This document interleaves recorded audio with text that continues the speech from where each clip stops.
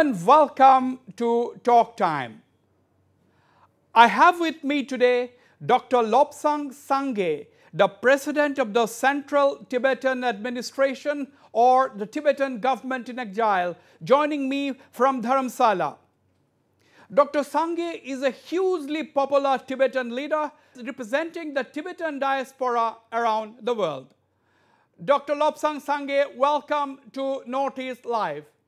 Thank you very much. Good to be on your show on Northeast Live. Good to see you again. Absolutely good to see you again too, Dr. Sangay.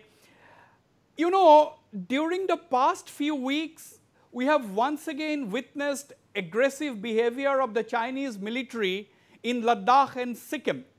Does this surprise you, the military adventurism coming at a time when India is directing its resources to battling the COVID pandemic?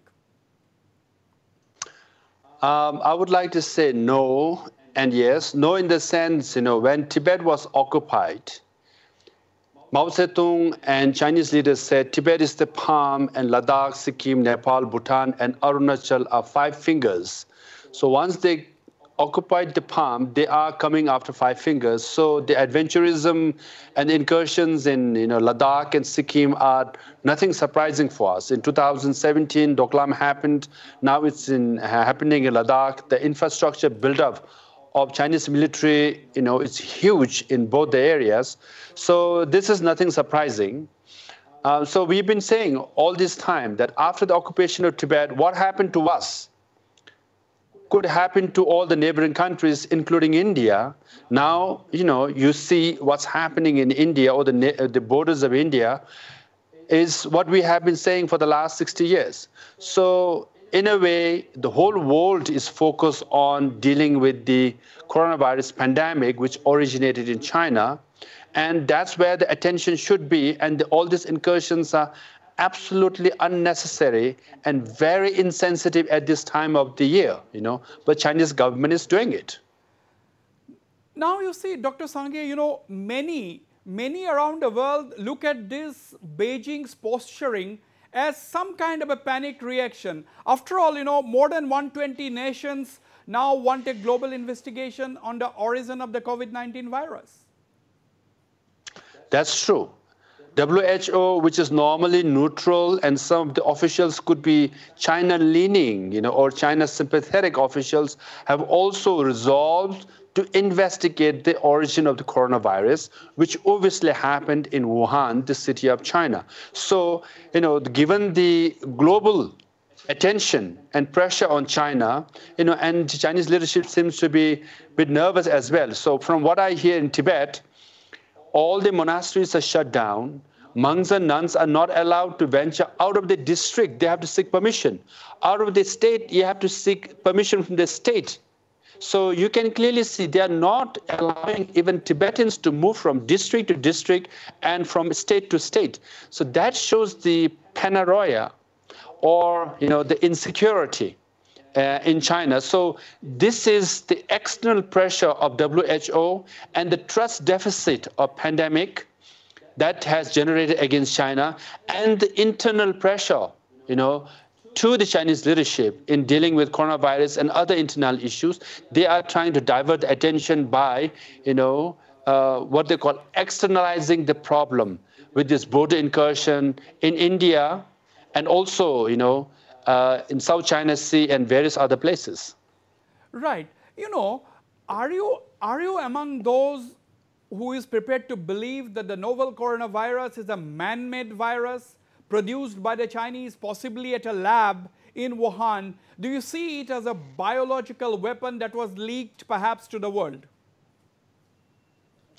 Now, it's difficult to say. Let the WHO-led scientists investigate this issue thoroughly and come out with the objective report. And having said that, but there are some indications that whether it's intentionally or not, the virus is leaked from the biolab which was in Wuhan, because some of the State Department's reports say that when some of the staff members and scientists visited, the infrastructure, the quality control, the safety measures are not in good place. So intentionally or not, it could have been leaked from the lab. But let the scientists of WHO confirm this, and let the whole world know. But definitely, the coronavirus originated in Wuhan, the city of China, which Chinese government is trying to deny. Absolutely. Coming back to the aggressive Chinese military posturing, the Indian military or the Indian security establishment today is not that which we had in 1962. Our military machine today is advanced leaps and bounds. The Chinese are well aware of this, and still they regularly create situations along the line of actual control that can well lead to a sharp confrontation. Why so? Why so, according to you? Look, I think, China has this ambition to become a world leader. Unfortunately, if you look at the, a global transformation when the world leader comes up, whether it was the British or before that, any empire, there has to be a flexing of muscle, and which leads to war, and then a leader comes up. So that's the story of First World War, Second World War, or the British rule, or before that, right, Roman Empire, so on and so forth. So Chinese government is flexing its muscle, military muscle, and India happens to be the largest populated country in Asia, which can go toe to toe as far as population is concerned, as far as military capacity is concerned. So I think it could be testing its water, but definitely since the occupation of Tibet, since the border between Tibet and India changed to India and China, all these tensions have come, and it will continue to come till Tibet issue is resolved. Now, you have been saying in the last couple of days, during several interviews, you have been saying, Dr. Sangay, that you would expect India to do a little bit more. What do you mean by that, actually? Well, China and the Chinese government clearly says Tibet is one of their core issues, so very important. Xi Jinping is on the record in saying that security and stability of China is dependent on security and stability of Tibet. Now, for various reasons, historical relationship, cultural relationship, our Tibetan alphabets, our religion, right, all are associated. Some originated from India, right? So we have all these factors and the bond that we have, and most importantly, geopolitically, Tibet is vital. So hence, India also should say, if China, Tibet is core issue for you, then for India also Tibet is a core issue. Let's resolve this issue of Tibet, and then make Tibet a zone of peace and make this border a demilitarized zone, as His Holiness Dalai Lama said. Then there will be a perpetual peace between the two of the largest populated countries and two of the largest military capacities. So that's what we say. And then, when His Holiness says about zone of peace and demilitarized, border, he's essentially referring to historical relationship between Tibet and India. Tibet was the buffer zone between India and China, and the border from Arunachal to, the whole of Northeast, the border of Tibet barely had even policemen. Forget about military and border security force. They were barely policemen because border was so peaceful, it was demilitarized, right? So hence we must return back to that relationship to have perpetual peace between Tibet and India and India and China. Well, since you referred to His Holiness the Dalai Lama, the Dalai Lama had said, of course now it's a different matter that he has given up active political, his responsibilities. But he has been saying that, we are not a secessionist movement. We are determined to have our status back. And even if Tibet continues to be a part of China, if we are given our rights, self-determination, we'll be happy. Has that position remains the same, or do you think that position has changed? Yeah, we follow, Mahatma Gandhi's principle of ahimsa. So we follow nonviolence as our principle. And, ultimately, you have to talk to the Chinese government to solve the issue of Tibet. So the Chinese government says sovereignty and territorial integrity of China cannot be compromised. And His Holiness Dalai Lama came forth and said, okay, give us genuine autonomy for all the Tibetan areas and Tibetan people, and we will be content with that. So that's what we propose.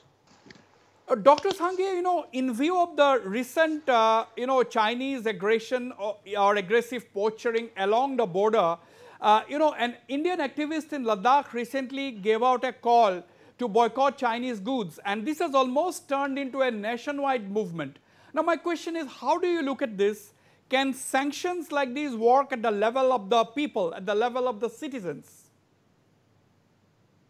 I know you're referring to philanthropists and environmentalists and activists, Sonam Wangchuk. He is, at the border, and the people at the border of Ladakh, they feel the pain whenever there's incursion. And if there is, in fact, an invasion, they will be the first victim. They will be the first one to suffer. Right. So when there's something, people of India should pay close attention and feel their pain and listen to them. So I'm glad that his message has gone viral, and people all over India are paying attention. Now, as far as his call is concerned, I've been on the record to say that it is for the government to decide. If government wants to limit products from certain country, they could do so by imposing tariffs, right? American government impose high tariffs on Chinese goods and thereby limiting the import of Chinese goods to America. So government can do certain things. Now, at the people level too, one should fully understand that national security is very important, should precede over your entertainment and fun. So if there are some Chinese apps that you're using for fun, then, if it indicates support for the Chinese government, then, you should be very sensitive and you can get away, do away with these apps. Having said that, people will buy things, where it is affordable, because that much they can afford to. But as far as celebrities are concerned, the Bollywood actors and cricketers, they have huge following. They endorse many Chinese brands. They are doing it simply for money. They already have made so much money, they can live their life comfortably, and they are endorsing this brand simply to make extra money, extra bucks, which they don't need, which they can afford not to have, right? So when they endorse these, brands, what happens? All the followers and the fans, they think, oh, my, Bollywood idol and cricket idol is saying this, so for the sake of it, I'll buy it. Yeah. And when they buy it, and then obviously they buy less of India-made products and they buy more of Chinese-made products, right? So Prime Minister Modi ji and others are calling for Make in India and self-reliance, right? To make India a self-reliant country. But the participation of population is very important. And for that, celebrities have a huge role to play. So if they can endorse more Indian-made goods for less fees, then they should do so, which benefits the country and which benefits their pocket also. On that note, we'll go for a short break, but don't go away. I'll be right back. I'm in conversation with Dr. Lobsang Sangay, the president of the Central Tibetan Administration, or the Tibetan government in exile.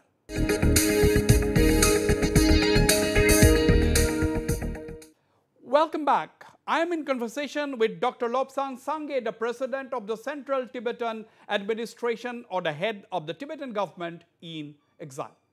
Are you convinced that China is embarking on aggressive maneuvers towards India and Hong Kong, primarily to divert its own people's attention from the situation at home, or from internal pressures triggered perhaps by US actions insofar as trade and business are concerned? Both. As I said, this is China's age-old plan. Tibet is the palm, and then 5 fingers are Ladakh, Sikkim, Nepal, Bhutan, and Arunachal. So the border incursions will happen. Pressure on Nepal will happen. Certain changes are happening in Nepal, as we all know, mainly because of the Chinese government's pressure, right? So it's more leaning towards China than towards India. So all these, changes in the neighboring countries are because of Chinese government pressure, and all happened after the occupation of Tibet. That's number one. So that will continue. Number two, at this given time, China is under tremendous pressure. Within China, some people are saying the Chinese leadership did not handle coronavirus, trade relationship with America, and also with Europe, right? Trust deficit that has happened. Certain Chinese business people are also looked as new colonialists in African continent as well, right? So all these pressure are building within China. And then obviously, they want to clamp down on Tibetans and Uyghurs and other people within China, and then, impose security law in Hong Kong. So that shows that this bit of paranoia and nervousness within and external pressure. So they have to divert their attention, and hence the incursion at the border of India and South China Sea and the rest of the world. You see, yeah, that is very interesting. That could be one of the reasons. That's what you were saying. But by routinely claiming Indian territories like Arunachal Pradesh and other parts, do you think China actually has been trying to keep New Delhi's focus on the border, trigger an arms race perhaps, and make sure India spends more and more money on defense and so on? That could be their calculation as well. And also, because of this global trust, now the 130 countries, at WHO coming together to investigate China is a no small thing, right? So a lot of alliances are formed, right? And democracies are forming alliances, and China being a major player, Chinese government is trying to distract New Delhi's attention from aligning with global power, vis-a-vis China, right? So all these are being played out. Having said that, Chinese government, you have to be very, very careful, because, this year is the 70th anniversary of bilateral diplomatic relationship between India and China, which means India left Taiwan and recognized China, thereby recognized its, and fully supported its membership at the United Nations and the Security Council of the United Nations, right? Now, this year should be a year of celebration. China should be thanking India for the diplomatic relationship and all the support is extended to have China to be a member of the Security Council of the United Nations. Instead of appreciating India's gesture 70 years ago, there are, there are incursions at the border of India. I mean, can you imagine that? Now, also, some military experts say that the border incursion in Ladakh, the build-up to bring around 7,000 to 8,000 Chinese military personnel took anywhere from 5 to 6 months, right? That much of time it takes to build up that kind of military, right? Now, what happened 6 months ago? In October, President Xi Jinping visited Tamil Nadu, and Prime Minister Modi welcomed him, and the major summit, after Wuhan summit, the major summit happened in South India, while Chinese military was preparing to have a military build-up and incursion in Ladakh. So this is the Chinese government we are dealing with. So you have to be very, very careful. That's what we want to say. Right. Now you talked about the popular government in India, led by Prime Minister Narendra Modi, and you also mentioned how the Chinese leader Xi Jinping visited Ahmedabad earlier and last time in October in Tamil Nadu. And, still you find aggression by the Chinese suddenly. So the Chinese obviously cannot be trusted, isn't it? That's our experience, when Chinese first came to Tibet, they came in the name of peaceful liberation, prosperity for Tibetan people. We will build one road for you connecting China to Tibet. This will bring a lot of business, a lot of, opportunities for Tibetan people. So we thought, Chinese government meant very well. And ultimately, we lost our country. Now all our natural resources are exploited, gold, copper, lithium, you just name. All our water are exploited. Dams after dams are being built. So environmental destruction is taking place. plundering of Tibet is taking place, which is a fact. So this is, our experience. So that's why we always say, what happened to Tibet could happen to you. And it's happening at the borders of India. Soon it will start happening inside of India also. So you have to be very, very careful. No. Study Tibet issue, learn lessons from Tibetan experience. If you want to truly understand China, you have to know Tibet. That is the lesson. Right. Now, Dr. Sangay, in what way would you like the United States or the world community to respond vis-a-vis China? After all, China may be the world's manufacturing hub, but the market obviously is outside China's borders, obviously. The entire market is outside China's borders. Yes, China is the manufacturing hub, but they have to sell. Yeah.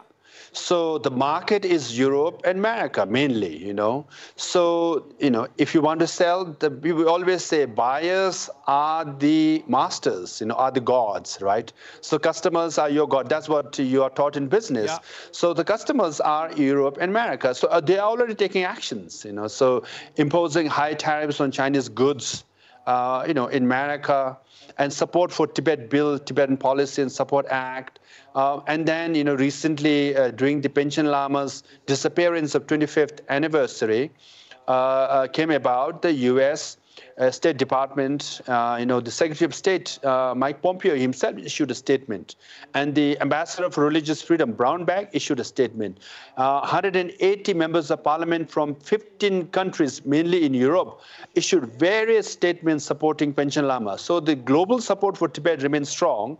And I'm glad that people are in India also are more interested, and people in Northeast through your channel are paying interest, because Brahmaputra, which is the lifeline for Assam and Northeast, flow from Tibet, right?